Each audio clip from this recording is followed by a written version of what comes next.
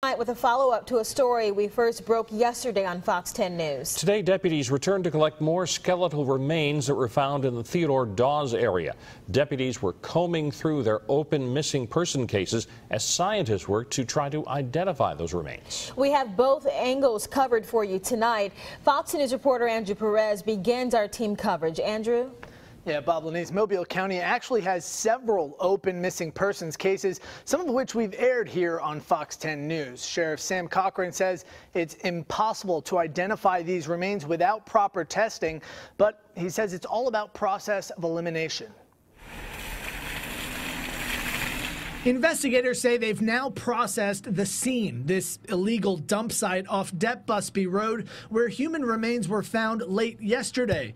Investigators returned in the daylight to recover what more they could. They don't have a complete skeleton, but officials say it's enough to move forward. I mean, the skull was pretty much intact. The teeth appear to be in good conditions. Now begins the tough task of identifying the remains.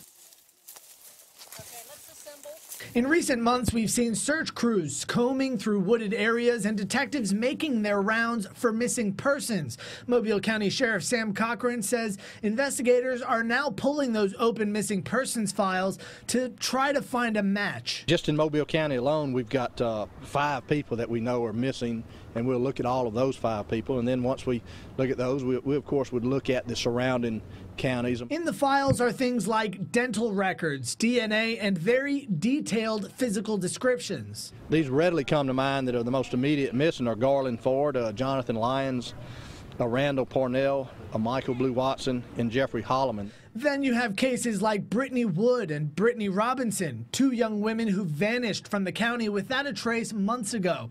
Cochran says the bones discovered off Depp Busby Road were smaller in size and were sent to the University of West Florida.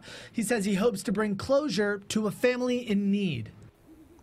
That's right. Now, officials say the fastest way to identify skeletal remains is through dental records. If that doesn't work, they'll move on to DNA testing. Bob? And as you heard, those human remains are some